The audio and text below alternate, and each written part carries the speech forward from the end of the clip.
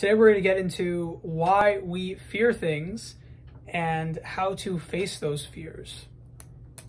We're going to try to do this as fast as possible in the most coherent way possible.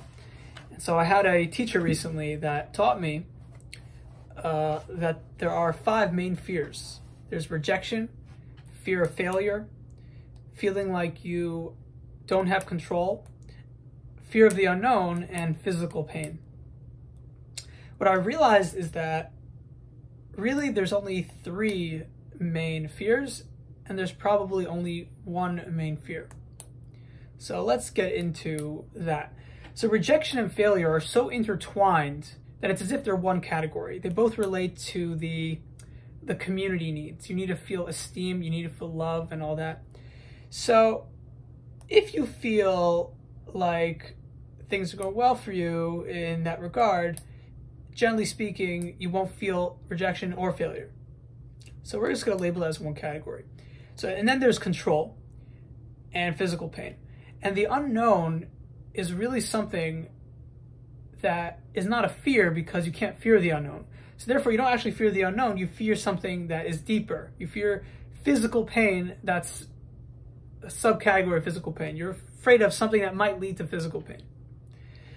And then I realized, wait a minute, there really aren't 3 main categories. There's only 1 main category, because you don't want to be rejected or fail because you're afraid that you need those things for you to survive physically. You're going to get hurt if you don't have enough money, if you don't have a partner. Not having control, you're afraid that you're closed in, you're suffocated. Not having control, you're afraid that you're not going to be able to, you're going to be immobile. You're not going to be able to move. And then an animal can come and eat you. So out of control, not having control is actually fear of animals, fear of the predators. And then physical pain, and then the unknown, you can't know it, so therefore it's nullified. And Teal Swan is the one who really made me realize that there is no such thing as a fear of the unknown. So really the only thing you fear in life is physical pain. And the reason why your body responds to it is because it might lead to death. Now the question is how to overcome this. How do you get over your phobias and fears? So the answer is you got to look into your past. If you're afraid of spiders, there's probably a time when you were a little baby, there's a spider that landed on you, and everyone started screaming, ah! And then you said to yourself, okay, so being afraid of spiders is dangerous. So go into your, not being afraid of spiders is dangerous. Everyone's going to scream. So I have to scream too, ah! So what you got to do is look into your past, go back into the situation, take a deep breath, and brush the spider off of you and say, I'm fearless of spiders. Know it. Realize it, that you've overcome your fear. You're not afraid anymore. And so really it comes down to physical pain. And there might be other situations that are similar but different, but all rooted in the same idea of what if this happens, I might be in danger.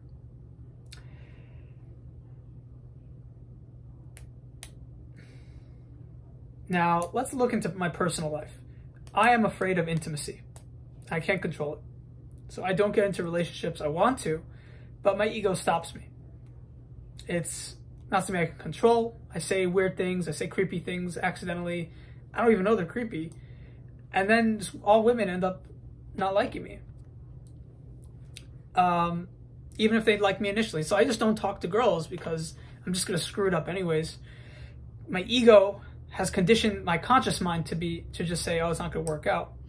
But my ego associates intimacy with failure because there was so much failure with my parents getting divorced. So I just associated all intimacy with problems. Having intimacy is a problem. It's not going to work out. You got to be careful. And so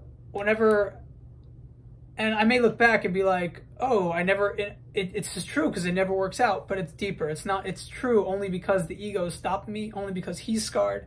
So really I have to go back and to work on that, to see them in a loving relationship or see them fighting and being like, parents, I'm not going to be like you. I'm going to have a loving relationship, and then really know and believe that you can have a loving relationship. But to go back into your childhood, because that's the only way you're going to overcome it. And I've done stuff like this, but there's always deeper layers. Now, the reason why you're afraid of failing in intimacy is because intimacy provides something you need. It provides sexual relief. So even as a child, you can feel, you feel this, and no one wants to really talk about it. But that's why that's why an intimacy problem at a young age is a problem, because really the child is looking for sex subconsciously. And as society says you shouldn't be craving this at such a young age, they say wait until you're 15 or 20 to think about this stuff. That also has problems for the kid. And if he's religious, he can't even think about it because it's taboo. So then he doubly faces intimacy problems. So really what the methods are going to be different for everyone. And what the child really wants is not to feel starvation. And so the reason why you get addicted to sex or get addicted to intimacy, get addicted to these porn or something, is because you're really craving intimacy. You're craving it, but your ego won't let you, right? Or the collective ego, different, deeper things going on. But your ego won't let you, so therefore you kind of just get lost in addiction or get lost in compensatory methods. But it comes down to starvation. You're afraid of going hungry on a biological level.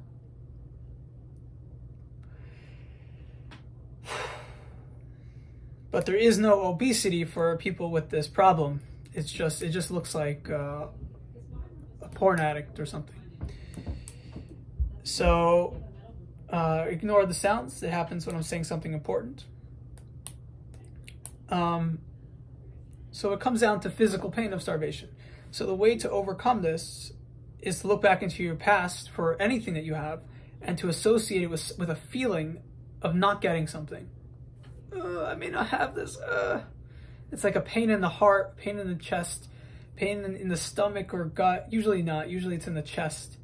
Pain in the gut generally happens because you have something up here in your mind space, in your head, maybe crown chakra even, and then you're forced into factoring in someone else's beliefs, right? So you're inflexible. So Ken Wilber would probably say that, no, it's not the crown chakra because the crown chakra is all colors. So you're tolerant of all stages. So it's probably the pseudo crown chakra or the vice version, or you can say it's the they have a problem with their solar plexus chakra, right? Which one's the abdomen region? They have a problem with all the issues that go in there. So when they feel nauseous because someone says something you don't like, that's rooted in that area of the body,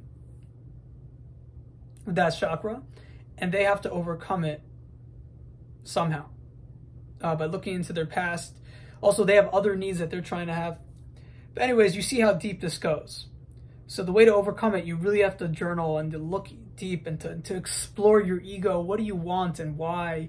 What does your super ego not allow you to think of, because it's taboo? Or what if someone sees this and they might fire you for having such a strange mind? So you really gotta get over that, or try to at least maybe have a journal that has a lock on it, set a password, so you feel comfortable to talk about what's really deep inside, because then you're not going to get to the root source of what you need to heal. And like I said, all the upper chakras, the foundation is the root, is the feet, is the physical pain, afraid of getting injured. And so if you can do that, find the physical association, you'll be okay. Now, does this mean that the fear has to stem from a physical thing? No. If you get injured, if you have a problem because someone scares you when you're a kid and you associate this with that, like a clown scared you, so you associate clowns with something dangerous, right? Although that's not a physical pain, it's more like the unknown. It is physical pain because you're afraid that the clown's going to injure you, because the instincts to be afraid come from the idea of an animal suddenly chasing you and hurting you. That's why it does come down to physical pain. You could argue, but because it goes into a subcategory, face a subcategory, I say no, physical pain. Realize that the clown cannot hurt you. The jaguar cannot hurt you. Nothing can hurt you. Now, this doesn't mean be delusional and to train yourself to believe that you can't be injured, but most people who are in these advanced tiers, like Muji, let's say, he's in stage clear, when they go through pain, they just let it go. It's just a sensation. It's okay. Realize what this is. It's just a sensation, and it will pass.